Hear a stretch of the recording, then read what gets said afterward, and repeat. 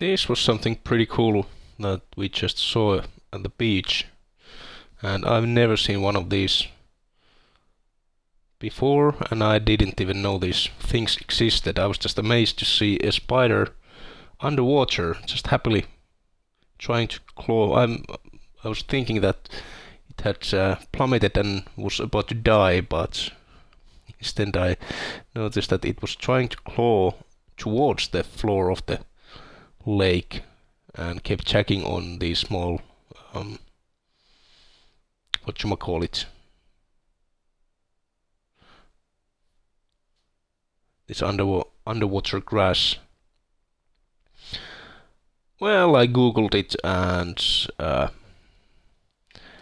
it's called a water spider, and it's Argyroneta Latreille by its Latin name. And this is apparently a female species, quite adult. Check it out on Wikipedia, it's pretty cool.